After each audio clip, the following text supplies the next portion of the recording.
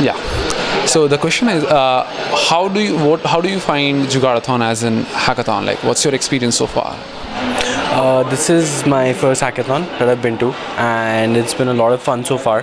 There's a lot of ideas, a lot of energy. I think the fact that everyone's really young here contributes to the perspective that they have. It's a very fresh perspective in terms of approaching the problem from the technology side, figuring out how users can adopt a new technology. So it's been pretty interesting. It's been really exciting. Yeah.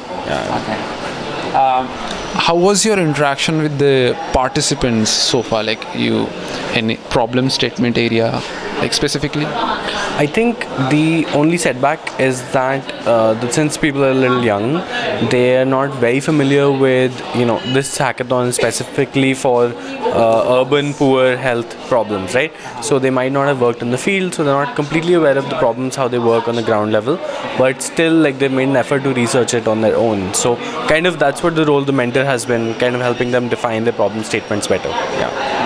Thank you very much. Done.